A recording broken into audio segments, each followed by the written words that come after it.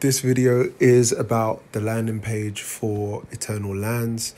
So I'm in my home war zone, and if I want to go to Eternal Lands, I will click the yellow question mark in the top right.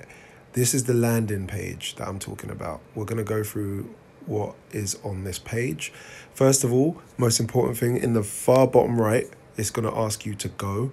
When you click that, it will ask you, do you want to move to Eternal Land? Click OK.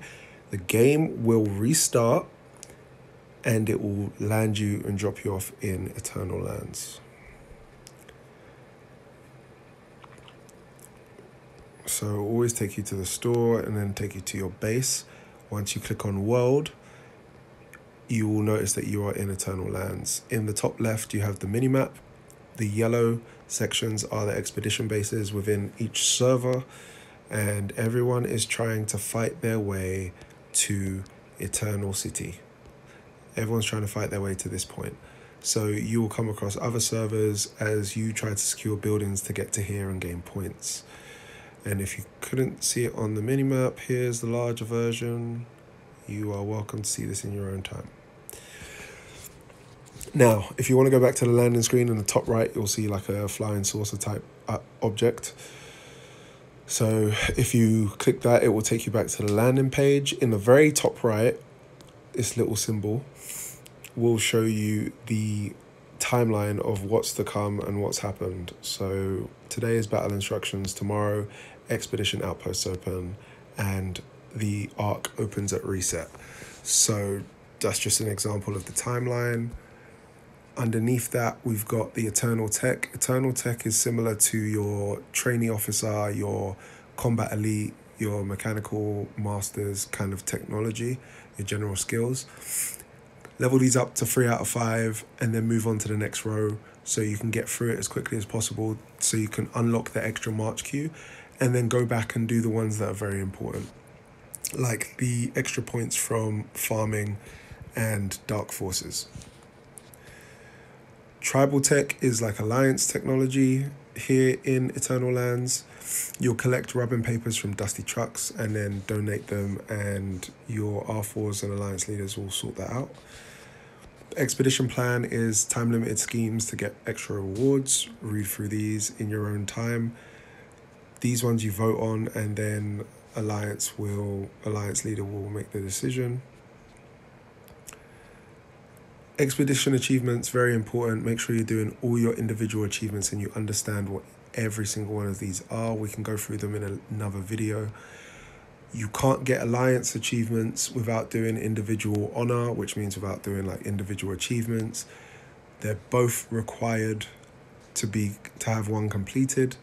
Warzone achievements are similar. You need individual honor, and your Warzone needs to get a certain amount of honor as well. Expedition ranking. This is the ranking of the top 200, 300 players based on their points. Top 200 is the best rewards. If you're going to do this, it's a grind and a half. I'd tell you that right now. Alliance ranking is how your alliance fares, and then overall ranking for the servers, how the server fares. Expeditions in the bottom left. So this is your regular events for EL. So expedition exercise is like Warzone exercise. Military support is like arms race. Every day it will be something different, or every other day. Chaotic Force is your world boss. Make sure you're attacking these 5 times a day. Every server has one. Servers have to work together to defeat their own. Rebuild. So this is basically just donation once the expedition base is opened. Lost Treasure. This is your Dusty Trucks. When Dusty Trucks opens, I'll do a video on that. Arc Contest, basically going to fight other servers and potentially your own server in the Arc. And then the Special Resource Areas, which is also part of your achievements, is where they open up for like 12 hours and you just farm in those areas. It's higher storage of food and oil, and you can get gem mines in there as well. Eternal Store. So the Eternal Store, you can get the Ancient Token, which is good for the better rewards like base skins and heroes.